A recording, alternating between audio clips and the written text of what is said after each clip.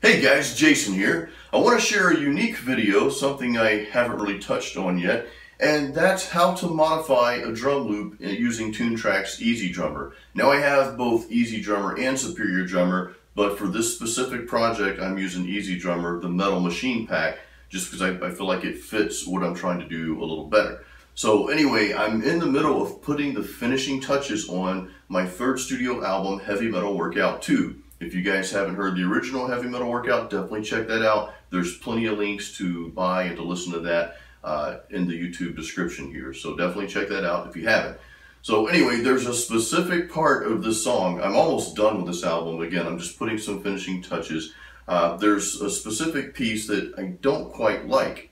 And so I need to rearrange the drums in this loop a little bit. So I figured, hey, why not share this with you guys? All right, now we're a little more up close and personal. So I want to share the last part of the song, then I'll share with you the part of the drums I want to change, and we'll change it together. So here's the ending.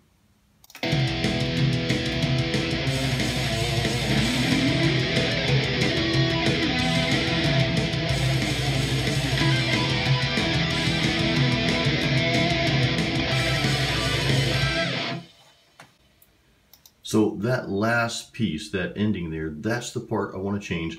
I want you to hear just the rhythm guitars and the drums without the lead track, and that'll give you a better idea of why I want to change it. So here we go.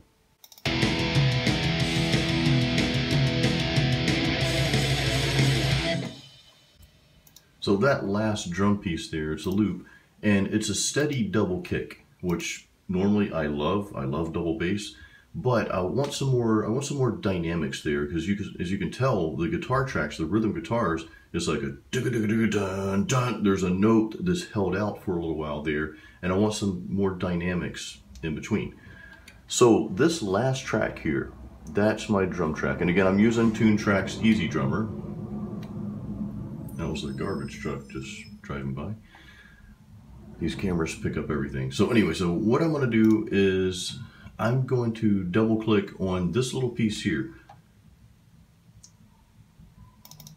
Now when you double click on any segment, it could be any one of these, it brings up, you see how this changed down below.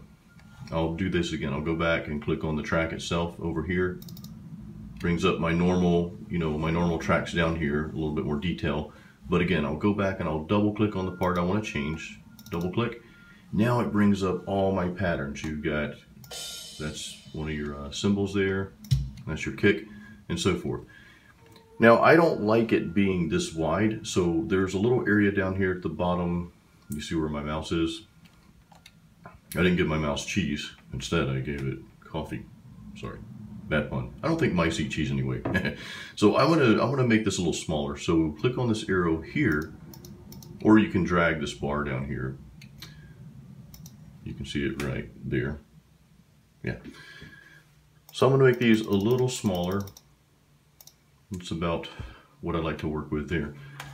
And you can either click up here to go back to a segment of the song, wherever you want to be, or in the drum track down here you can click anywhere too. And I can double click up here, and it plays it for me. So what I want to do is I want to take out some of these double kicks. So let me go back and listen again to where I want to take them out. And I'm actually going to silence those last two lead tracks there. That's a harmonizing lead. I do that sometimes. I'll record two lead tracks and they'll harmonize, and I'll hard pan them. So it sounds really cool, especially if you're listening in stereo. So I'm just going to mute those tracks. That's about where I want the dynamics to kick in. Sorry, I just bumped my camera there. So I'm going to take out this kick. So all you do is just delete it. Delete.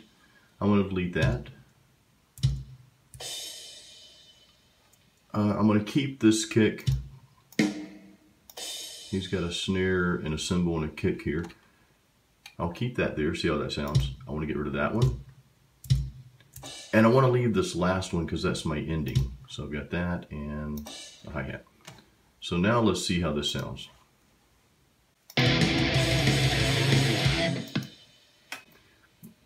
Let's hear it once more. I kind of like that. So I'm missing those double kicks. You know, we eliminated those double kicks all the way through. That gives it just a little more dynamic to kind of fit, you know, or complement rather what the guitars are doing. Now this ending, I want something a little bigger there. What's cool is if you've already got, I don't know what you want to call this, if you've already got one of the drums here, so this is a little hi-hat, you can move this around.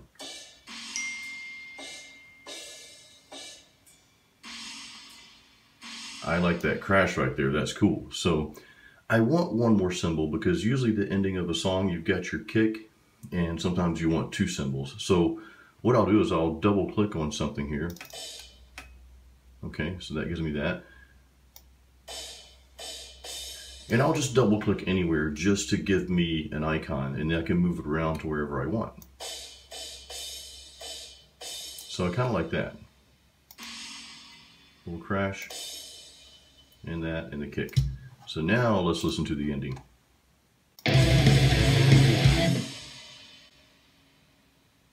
Very cool. So just that little change, that gave us some dynamics. Now, for the sake of not doing a super long video, I'm probably going to go back and I might put some toms in here. Actually, I have a close friend named Tom, but just one, it's not plural. Anyway, sorry, I'm full of puns today. If I want to add toms, I just happen to click in an area where there was a tom.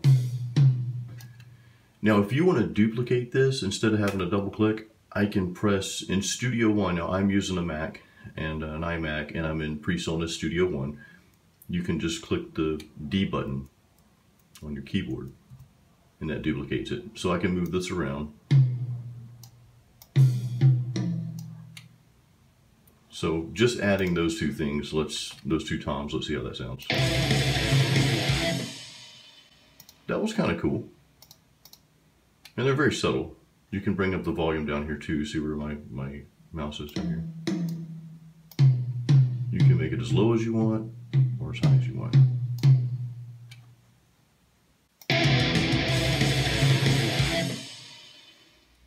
Alright guys, hope you enjoyed the tutorial. I'll admit I was extremely overwhelmed when I bought the TuneTrack Easy Drummer and Superior Drummer. I have both programs. I'm just using Easy Drummer for this project with the Metal Machine MIDI pack for metal drums. It's more than enough for this project that I'm doing. But again, I was extremely overwhelmed when I started diving into programming drums. Didn't know what I was doing, so I really hope this video helped you in some way.